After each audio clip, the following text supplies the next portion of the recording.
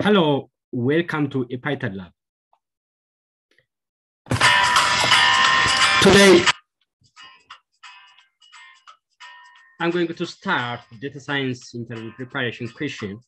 So today I'm going to show you the first question. If you are invited as a data scientist interview, so you may be asked, the first question is, what are the differences between supervised and unsupervised learning?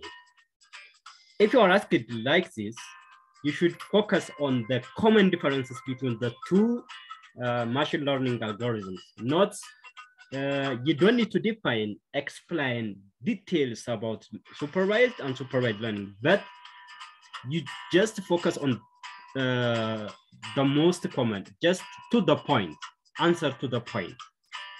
That is the nature of interview.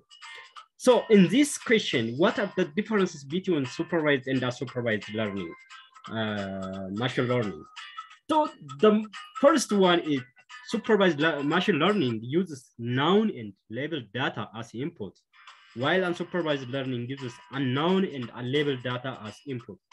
So from that noun or labeled data, we can predict the futures of that data. But in unsupervised learning, we are going to discover a new patterns from unlabeled or unknown data.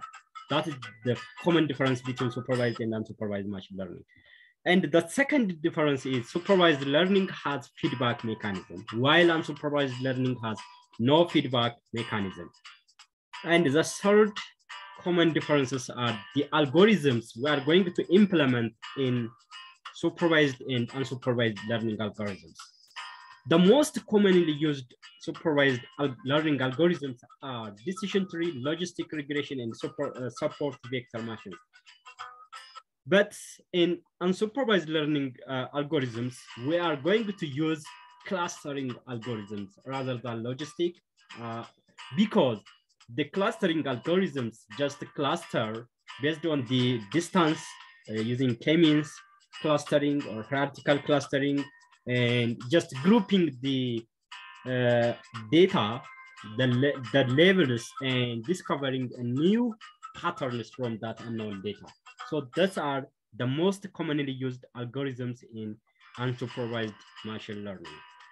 Those are the three common differences between supervised and unsupervised machine learning. So this is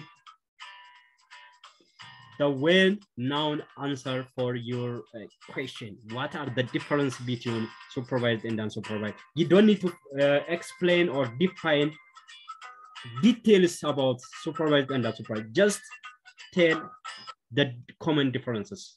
That's it. Thanks for watching. The next time, watch the next video about the next question. Thanks for today.